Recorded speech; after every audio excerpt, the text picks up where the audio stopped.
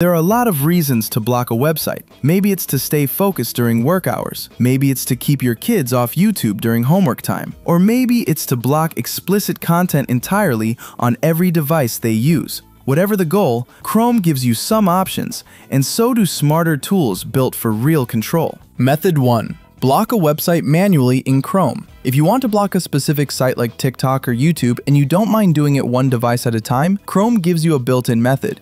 It's not exactly elegant, but it does the job. Here's how to do it. Step 1. Open Chrome Settings. Click the 3 dots in the top right corner of Chrome. From the drop-down menu, select Settings. Step 2. Go to Site Settings.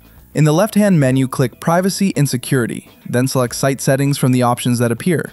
Step 3. Find the JavaScript controls. Scroll down to the Content section. Click on JavaScript. You'll now see a section called Not Allowed to Use JavaScript. This is where you'll enter any website you want to block. Step 4. Add the website you want to block. Click Add, then enter the full web address of the site. For example, what this does is block JavaScript from running on that site.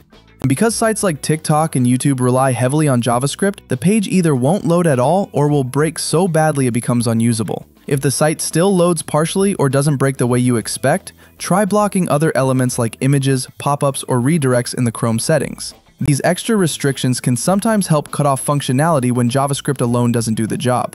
Step 5. Repeat for other sites. If you want to block more than one site, you'll need to repeat this process for each one. There's no bulk option. This approach works if you're just trying to stay off a specific site on your own browser, but it's not secure, it's not password protected, and it's easy to undo if someone knows where to look. It also doesn't sync across devices. So if you're blocking websites for your child or managing multiple devices, this method quickly turns into a full-time job.